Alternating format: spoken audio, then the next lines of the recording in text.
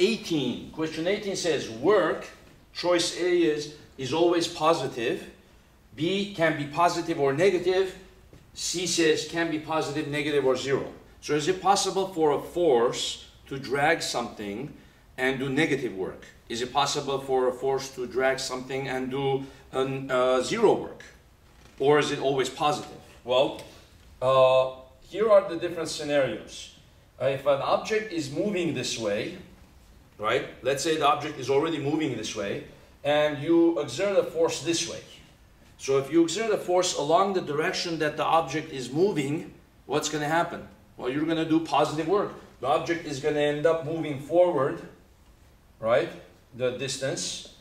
And the work is equal to force times distance times cosine of the angle between force and distance, right? So in this case, you would end up doing positive work. Even if you exerted a force at a certain angle from the displacement, right? So suppose the displacement is forward, you exerted a force at an angle, you would still do positive work. Okay, how about if you exert the force vertically up? What would happen? So imagine something is sliding, right? And then I exert a force vertically up. Am I doing any work? The answer is no. The work is zero. Work is zero when the force is perpendicular to the displacement, right? Why? Because cosine of 90 is what? Cosine of 90 degrees is zero, right? What kind of force in nature never does work? Okay? Well, it's actually the normal force, right? If a block is sliding on a flat surface, the normal force is actually up, right?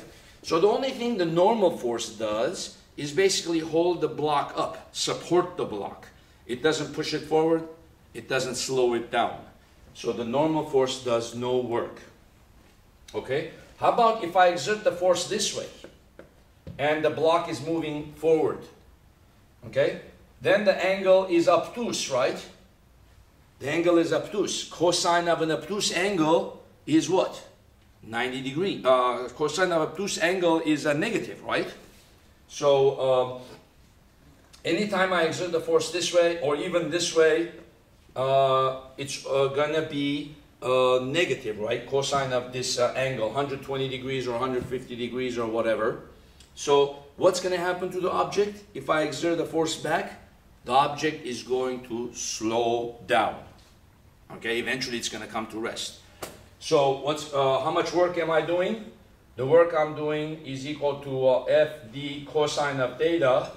If the angle is greater than 90, less than 180, or it could even equal 180, right? If the angle is exactly opposite, then the work that I'm going to do is negative, less than zero.